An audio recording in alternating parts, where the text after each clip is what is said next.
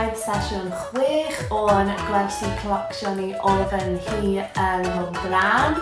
Diolch i trac am drefnu'r sesiynau. Today we're going to stick with the 6/8 rhythm, or sometimes it's called a jig. Dwi'n mynd i rannu cam newydd gyda chi mwyn i ni just ehangu ein gallu o ddawnsio mewn rhythm 6/8. Ni'n mynd i edrych ar mwy o 6/8 ni, jig fel o'n i'n sôn am yn gynharach. Ac heddiw, ni'n mynd i ddefnyddio cwpl o bethau ni'n gwybod yn barod. So we're going to look at a few things that we already know. But instead of applying them to a 6/8 rhythm sort of straight away, we're going to adapt some of these 4/4 steps, or these real steps that we already know, just a little bit to make them a bit more interesting, to make them fit into that 6/8 rhythm. So, in the last session, we used steps that we already knew, such as our back step with the pitter pat at the end, to fit that to a 6/8. Felly, ni di dod yn ôl at y rhythm diddly, diddly, diddly, diddly. Nawr, yn lle y rhythm syth yna, ni'n clywed yn y 4/4.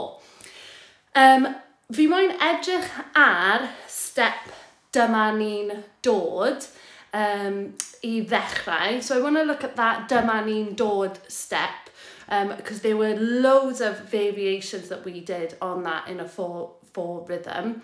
Rhag ofyn bod chi ddim yn siŵr. If you're not sure of that, I'll show you what it looks like. There were a few different versions. Wnaethon ni'r fersiwn llawn, ac oedd y fersiwn llawn yn edrych fel hwn.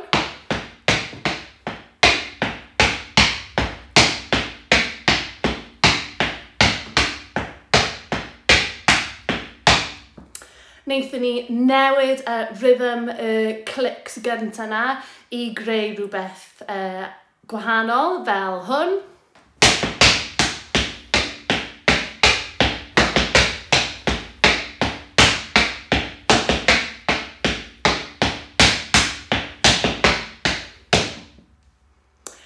Ac erbyn i ni gyrraedd diwedd y sesiwn yna, oedden ni wedi ychwanegu twist, tap a twist. We added like a tap and a twist to that one as well when we were dancing in 4/4, which looked like this.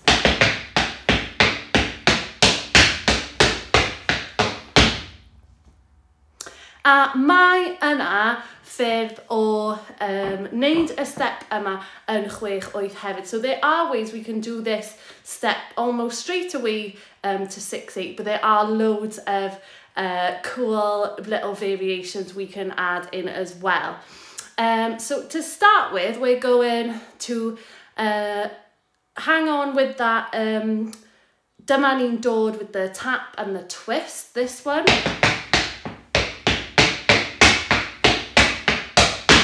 Ond yn lle bod ni yn canolbwyntio ar y 1, 2, 3, 4, 1, 2, 3, 4, ni'n mynd i feddwl am rhythm 6/8 nawr, 1, 2, 3, 2, 2, 3, 1, 2, 3, 2, 2, 3, a ni'n mynd i wneud union yr un peth, ond mewn rhythm gwahanol. So it's possible to do that one straight away to a 6/8 rhythm like it was with the steps in our previous session. If we were to do that, it would look like this.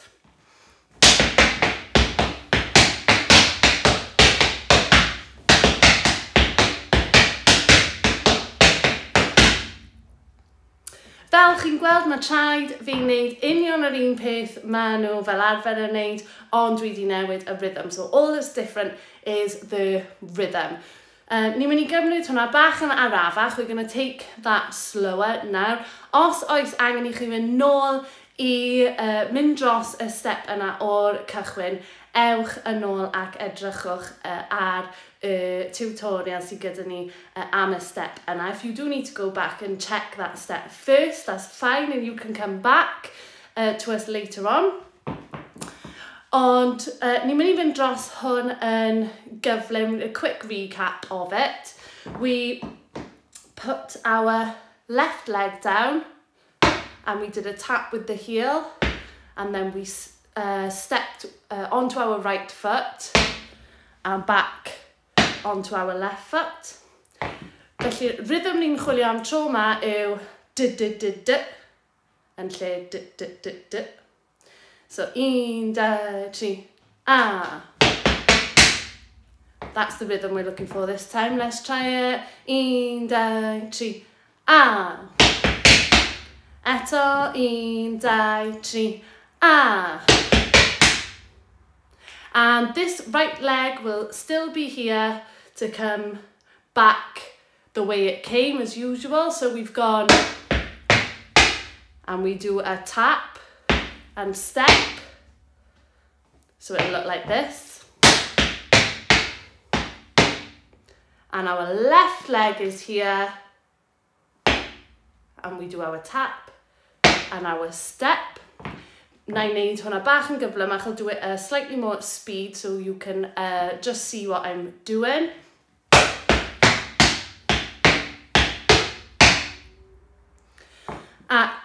Eto, don't be too frightened by this because your feet have already done this step. All we're doing is changing the rhythm. So we'll go from the start nice and slow. I'll talk you through it as well, and we're going to go at this sort of speed.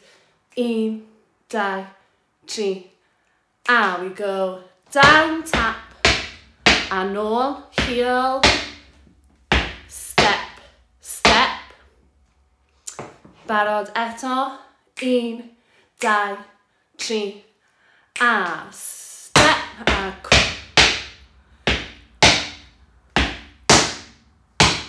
eto, 1, 2, 3, a.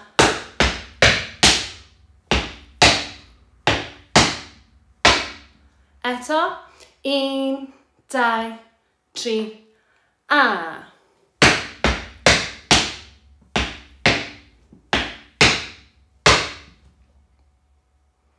Eto, os chi ddim yn siŵr, the full, if you're not sure, the full tutorial to go with that step in particular, it is in a previous session. So we're just recapping it quickly at the moment. We're not spending too much time on it, so do go back if you're not sure.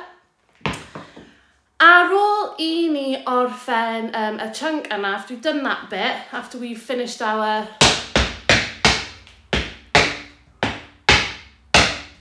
dylse fod ein coes chwith lan yn yr awyr I wneud ein tap, hop, lawr a twist. A cofiwch y goes dde sy'n dod i'r ffrant fan hyn, a mae blaen y trod yn wynebu mas. It's the front of your foot sort of facing the outer wall. We're not coming in like this. It's facing out, and all our weight goes on it, and we do a twist. So yn llawn, the full step to a 6/8 rhythm will look like this. Triwch e gyda fi os ydych chi'n teimlo'n hyderus. A ni'n mynd I fynd 1, 2, 3, a.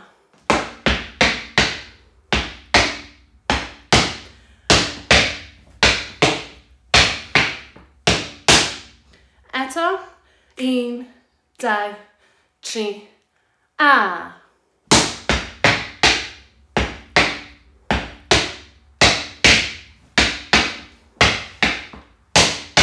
Eto, 1, 2, 3, a.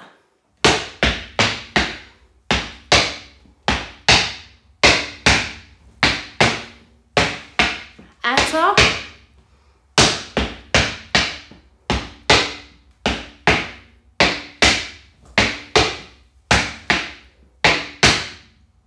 Fi'n mynd I ddangos hwn I chi nawr bach yn gyflymach. I'm going to show it to you a bit faster, but do it with me if you feel like you can. I'm going to show it you a bit faster so you can see how it's going to fit in with some music. 1, 2, 3, a.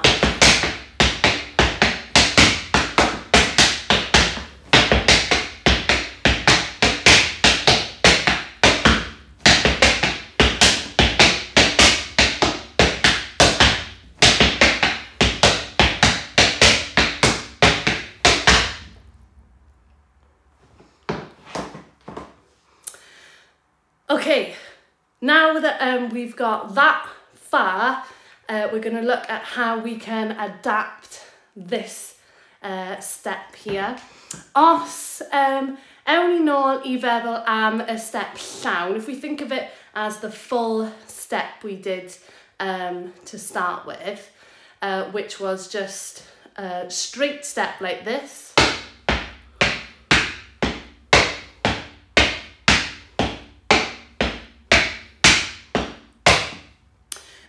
Dyma beth ni'n mynd I addasu now. This is what we're going to adapt to fit a 6/8 rhythm now, and we are going to be adding in some extra little clicks. Felly dyma lle nawr mae ein traed ni'n mynd I fod yn neud rhywbeth gwahanol. We've been doing things so far that our feet have already done in the 4/4 rhythm, but this now is going to be a bit different. So we're going to add some clicks in. Instead of stepping down and a tap, ni'n mynd I wneud y tap yma mwy fel brush ymlaen. We're going to make it a bit more like a brush to the front instead of a tap. So ni'n mynd I fynd cam I lawr gyda'r coes chwith, brush, ac yn lle hefyd cam I ymlaen.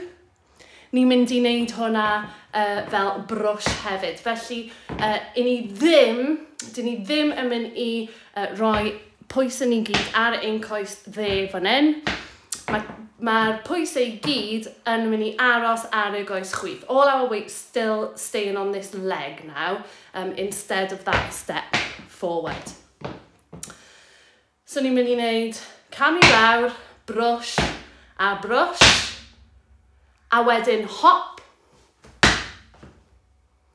ac wedyn ni'n mynd I ddod ar sawdl yn ôl gyda brush, ac yn ôl gyda blaen y trod.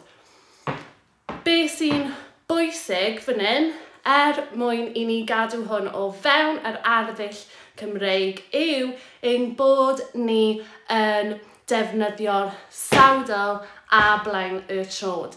If you've done any sort of dancing like tap dancing or Irish dance or anything like that, or even English clog dancing, you'll know that you do this movement a lot. So you brush forward with your toe and you brush back with your toe. We don't want to see that in traditional Welsh clog dancing, because the style is quite different really. Yn yr arddull eraill yna, maen nhw yn defnyddio eu goesau lot I fynd mas, ymhell, fel hwn. Ond yn yr arddull Cymreig, I ni'n trio cadw ein traed ni o dan y corff. We always try to keep our feet sort of underneath our body in the Welsh tradition. So we keep our steps sort of much smaller than we do in other types of dance. So instead of this big movement with our leg, it's sort of all in our ankles, and we always, if we're ever gonna brush out and brush back to do this kind of shuffle, it's really, really important, if we want to dance within the Welsh style, that we go out with our heel and back with our toe. Whether we're going out like this, or we're going out and across and back, you won't ever see a double toe. A'r reswm am hwnna yw, fel o'n i'n gweud, fel bod ni'n gallu cadw ein stepiau bach o dan y corff, and it's all in the ankles, really. So ni'n mynd I trio hwnna eto, byddwch yn ofalus, newch yn siŵr bod chi yn defnyddio'r sandal, wedyn blaen y trod, bob tro. Always make sure you use the heel and then the front of the foot every time. So ni'n mynd I camu lawr, coes chwith, o'r dechrau, from the start of this step again. Step down, brush with the toe, wedyn hop, a wedyn ni'n dod nôl gyda'r sawdl ac yn ôl gyda blaen y trod. Eto, so ni'n mynd lawr, brush, brush, hop, brush, brush. Eto, 1, 2, 3, a lawr.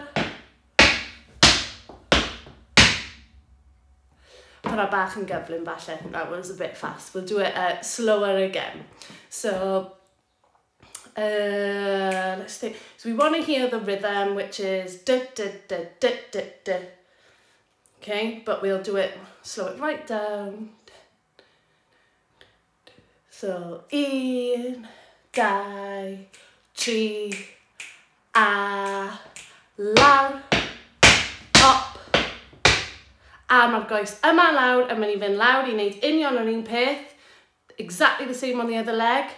Step, brush, brush, hop, brush, brush, same, hop, brush, brush, step, brush, brush, hop, brush, brush. Okay, and at full speed, it's going to look a bit like this.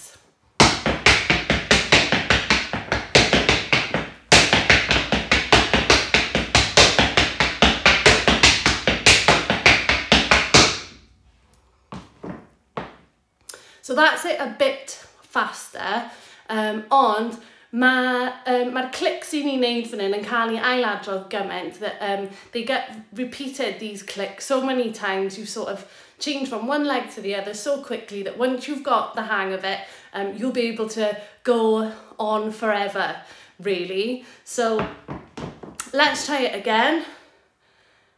1, 2, 3, a loud, hop, loud, hop, loud, hop, loud, hop, loud, hop, loud, hop, loud, hop, loud, hop. Os ych chi ddim yn siŵr neu ddim yn teimlo'n hyderus, ewch nôl I ddechrau'r step yma nawr. Ni'n mynd I symud ymlaen cyn I ni roi'r cerddoriaeth ymlaen heddiw. We're going to move on and do one more thing before we put the music on because it's very similar to what we've just done, so it'll be good to get this one in as well. And this one comes from the pitter-patter, more or less, where we're stepping down. This was our pitter-patter. And when we were comfortable, we sped it up a bit. But as we did with that previous step just now, we're going to add in, we're going to make these clicks more like brushes forward and back. So bydd e'n edrych fel hwn pan I chi'n teimlo'n hapus ac yn gyfforddus yn neud e. This is what it'll look like once you're confident and happy with it.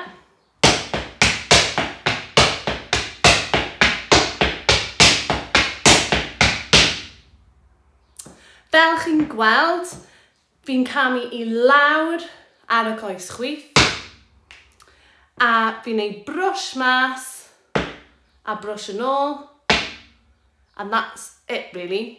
Then we step down and brush out and brush back, down, brush, brush, down, brush, brush, down, brush, brush.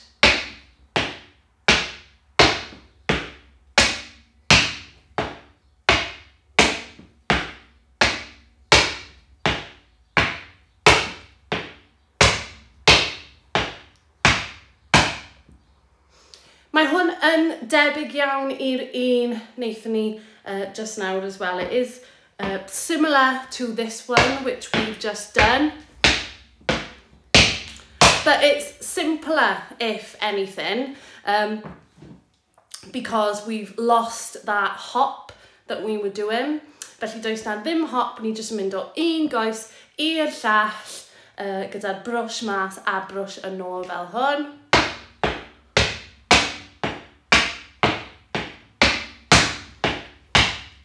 ond chi'n clywed mae'r ddau step yn neud yr un rhythm. So the steps are still making the same rhythm, we're just making the rhythm in a different way.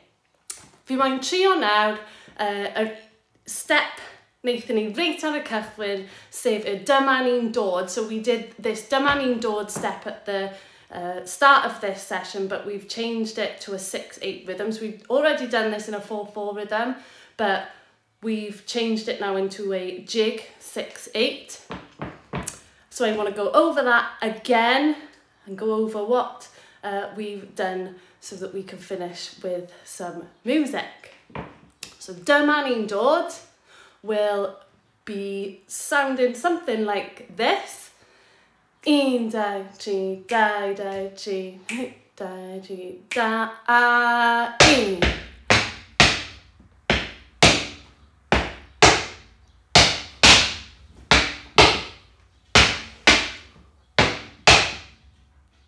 Now, ni'n trio fe bach yn gyflymach. Let's try that a bit faster now. 1, 2, 3, 2, 2, 3, 1, 2, 3, a.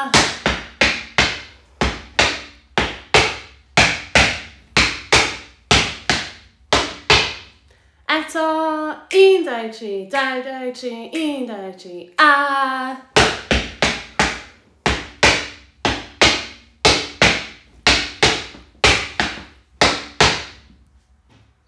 Great. A'r un nesaf wnaethon ni sef ein step gyda'r brwsh, ond ein addasiad o dyma ni'n dod. So this is our variation of this dyma ni'n dod step, where we've added a brush and a hop. We'll take it slow to start with. 1, 2, 3, 2, 2, 3, 1, 2, a.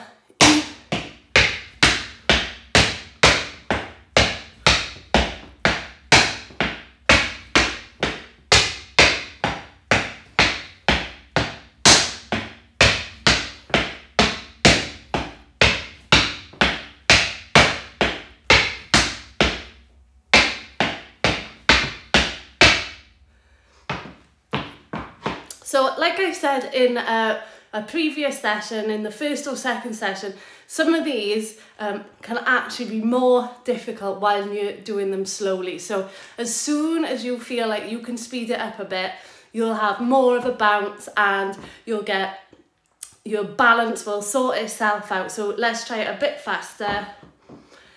1, 2, 3, 2, 2, 3, 1, 2, 3, a.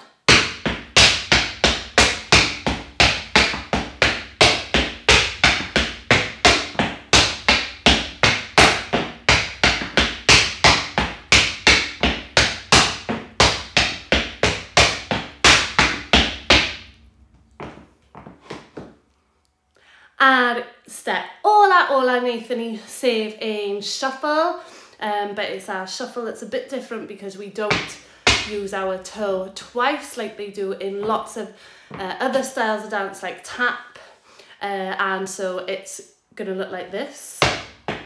We've lost that hop, so there's no hop in this, we just step from one foot to the other.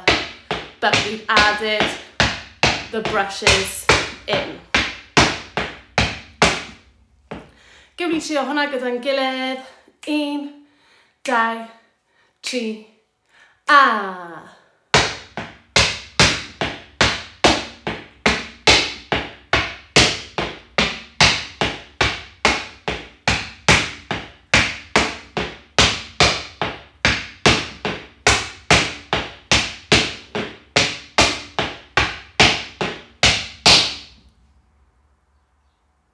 Right, I orffen y sesiwn heddiw, dwi'n mynd I roi bach o gerddoriaeth ymlaen. Now would be the best time to go back and go over anything that you feel like you need to look at again, and then come back to me here. I have slowed this music down, but it is still a smidge faster than we might be used to, because I want to get us nice and bouncy and sort of not thinking too much about what we're doing. So I'm going to put some music on. We're going to try all of those steps now, all 3 of them.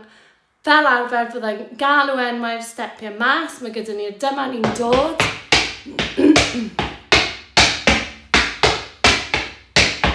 Mae gyda ni'r brush gyda hop.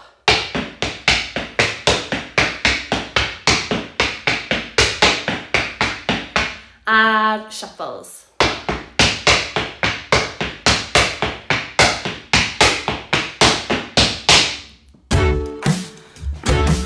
Iawn, dyma ni'n gen. Mae hwn yn mynd I fod yn mynd bach yn gyflymach na fel arfer cofiwch. Just watch if you're not sure, dyma ni'n dod.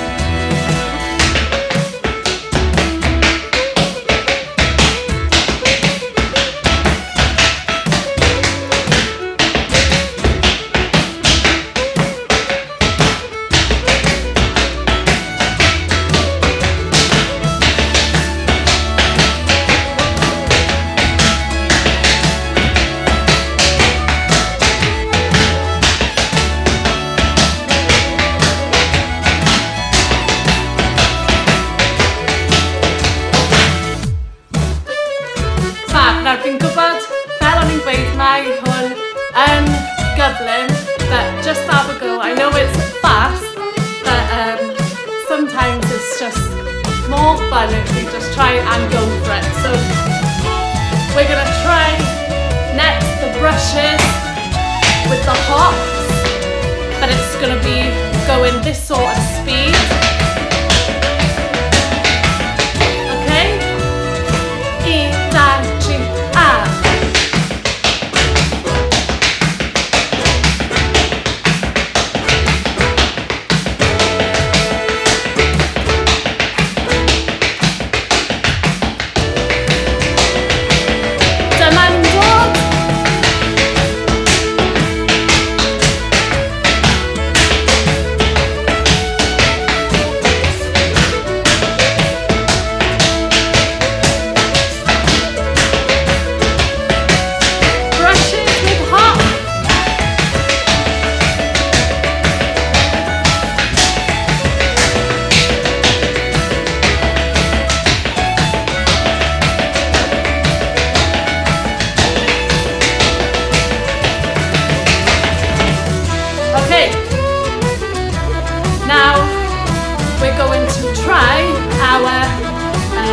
Shuffles with our heels and toes.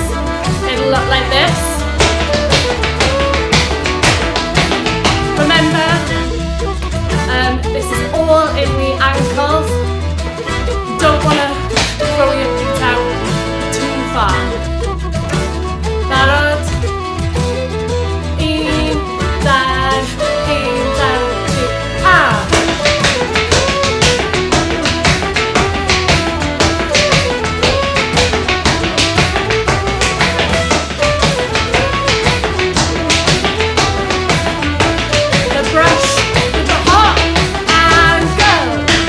1, 2,